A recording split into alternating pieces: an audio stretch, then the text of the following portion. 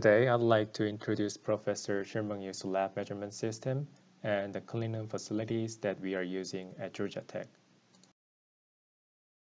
First, this is where we measure the device and test the chip.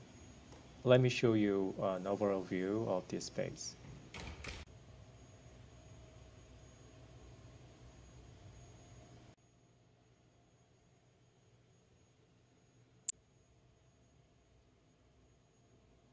This is the Prof station and measurement equipment for device testing.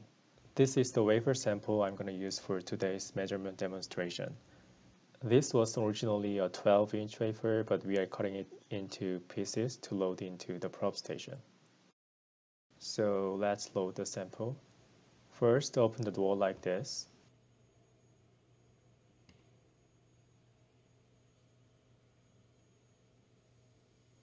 And then we have a chuck inside, and we can load our sample on top. Then we load the sample we want to measure like this, and turn the vacuum on in the control software.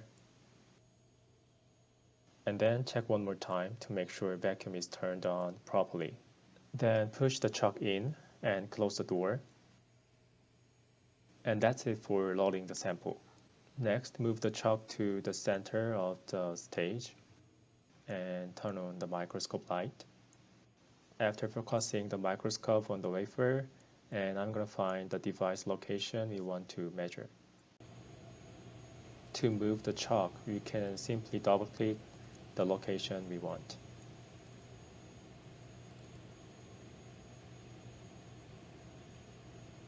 Once we find the device, move the stage down to get the wafer and probe tip closer together. And next, carefully lower the probe tip down to make contact with the pads. Here, the left pad is gate pad of the FEFET, and the right pad is the pad for source and drain. Now we are ready to measure, and I'll adjust the measurement parameters. I'm going to do a CV measurement with a voltage sweep, so I'm going to change the start voltage and stop voltage, and you can change the step voltage if you want, and the frequency. And then click the Run button to start the measurement, and you can get the CV characteristics of the capacitive synapse with high on-off ratio.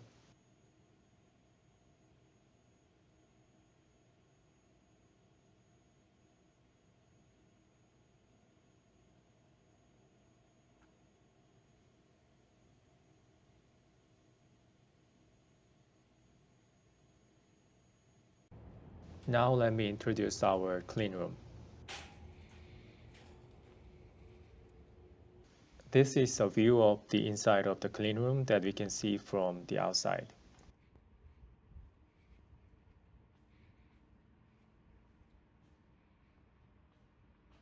Before entering the clean room, we need to put on shoe covers, a mask, and hairnet.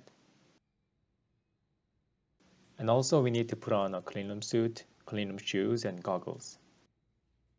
This is a procedure to prevent contaminants from getting inside the clean room. Now I'm ready, so let's go in.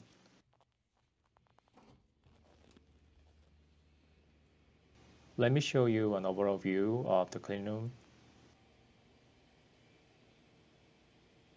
This is the ALD, which is the key equipment for MFM capacitor fabrication.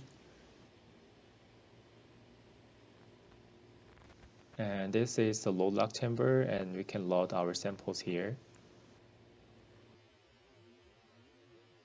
And there's a laptop, and we can adjust the recipe and control the tool. These are precursors, which are the source of the target materials. For this tool, there are precursors for hafnium, zirconium, and titanium nitride.